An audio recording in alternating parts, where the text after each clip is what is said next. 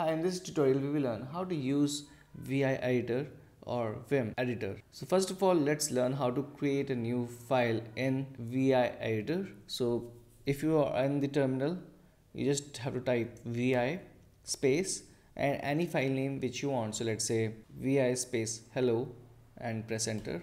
A new file will be created.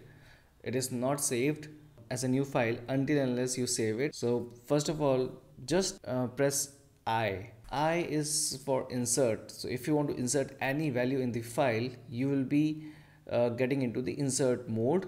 So you just have to type I for that. So type anything. Let's say hello, this is VI editor.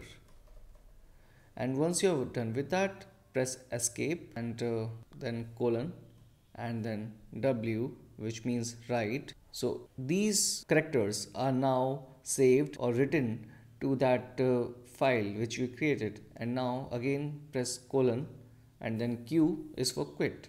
So if you want to get out of that file or the VI editor, then you just have to do that colon and Q. Now we have exited the VI editor. So this is how you create a new file and enter some characters and save it and then exit that instance of VI editor. Thanks so much for watching this tutorial. If you liked it, please subscribe to our YouTube channel, and if you didn't, then leave a comment so that we can improve it further. Do watch these suggested tutorials to learn even more, and do let us know what you want to learn on Being Skilled.